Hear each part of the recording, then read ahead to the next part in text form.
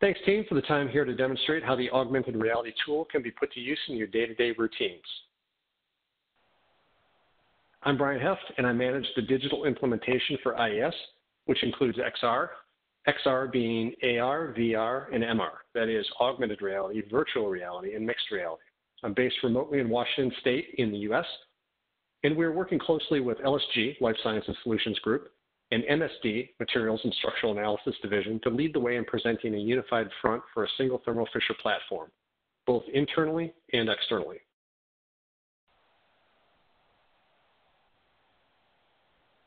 For today's session, I have invited a couple of colleagues to help me with this demo in which we will showcase our augmented reality tool. Second level technical support specialist, Phil Dobbin, who is based in the Hemel Hempstead office in the UK, and senior manager, John Jameson, who is based remotely in Colorado in the US. So let's imagine a situation in which we have a field engineer at a customer site. Let's say that this person is having a problem and has reached out for support in the usual fashion. Phil has agreed to simulate an engineer at a customer site with a problem. But if you know anything about Phil, he's actually more likely to be providing help to someone else than he is to be requesting help. As we run through this demo, please make note of any questions you may have, and we can answer them after we finish the demo.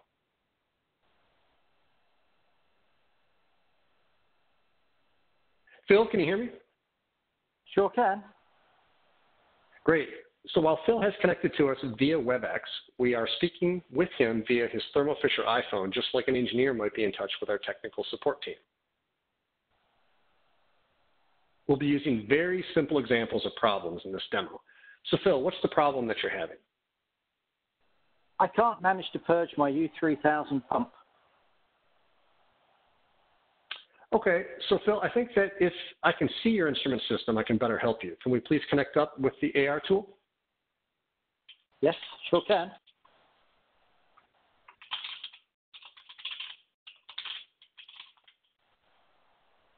Great. Please launch your Rescue Lens mobile app on your iPhone, and I'll generate an access code for me to connect to you. As you can see here in what is called the Technician Console, I'm creating the ticket through which I can help Phil. Phil, let's imagine that you're the first person in all of EMEA using the new Cloud for Service platform. What is your C4S service ticket number? 12345.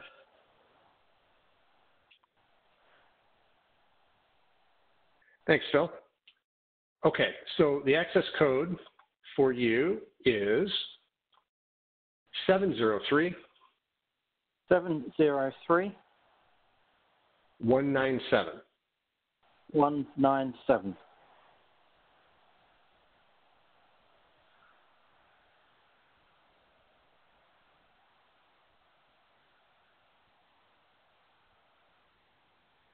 Now that Phil has entered the single-use code into his mobile app, you can see here that Rescue Lens is connecting to him. I can now complete the connection, and we'll be able to see directly through Phil's iPhone camera lens. We can additionally hear him through that same mobile device.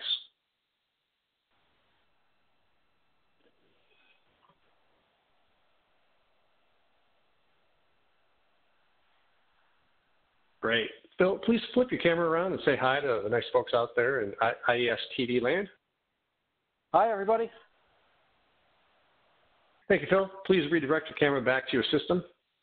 You know, Phil, that's a fairly complex problem. I'm out of my depth here, so I need to transfer the session to someone else with greater expertise than what I have. Now, John has agreed to participate in our simulation. John is already connected to us via WebEx, but let's imagine that I've just now enacted a three-way phone call with him. John, can you hear me? I sure can. Great. So we have a service engineer at a customer site. Okay. Phil urgently needs to know how to purge a U3000 pump. Turns out, I don't know how to do that. Can you please help us? Yeah, I definitely can. Thanks, John. I'm going to transfer to you the AR tool session that I already have going with Phil. It is a Rescue Lens mobile app session. As you can see on the screen here via WebEx, John is now connecting to Phil. John, can you see Phil's U3000 system?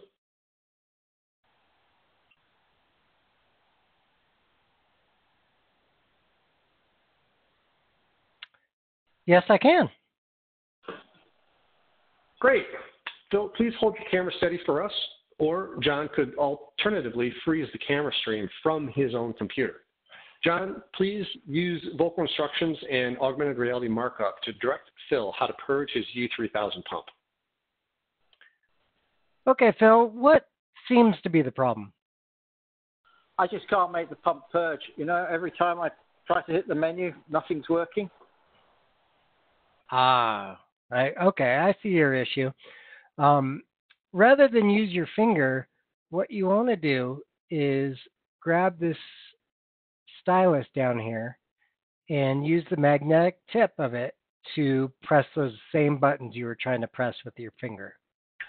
Oh, okay. A menu.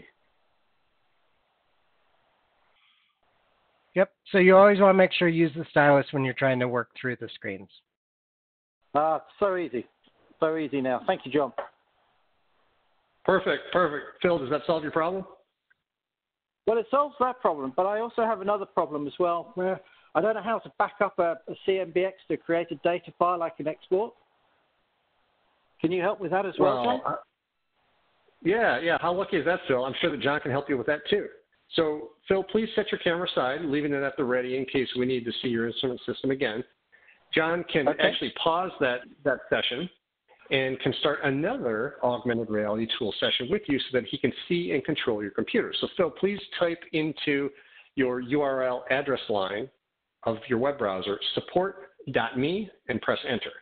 And then John will read to you a different single-use code. Okay, that's ready, John?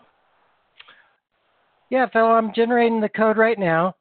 And the PIN code you need to enter is 422 422 376. 376. So as you can see on screen, John is enacting another session with Phil. This one for Rescue Standard is to connect to the computer driving his customer's instrument system. So please note that, one, we now have two different sessions going simultaneously with Phil. Two, we can toggle back and forth between the sessions as needed. And three, in an actual situation, we wouldn't be using WebEx. But for Rescue Standard sessions, we can simultaneously collaborate with up to 10 support experts without transferring the Rescue Standard session. So John, please use your controls on screen through the remote control capabilities to instruct Phil and the rest of us how to export a CMBX file. Sounds good. Let me connect up to Phil's system here. Phil, would you mind minimizing those windows for me so that I can see the chameleon? All right. Excellent. Is that highlighted sequence the one that you want to back up? I would like to, yes, please. I need to send it to the factory. Sure, easy enough. So since you already have it highlighted, go up to the File menu at the top of the screen. Drop down and choose the Send To option. Okay. And now you can select the directory where you want to save it to. Okay.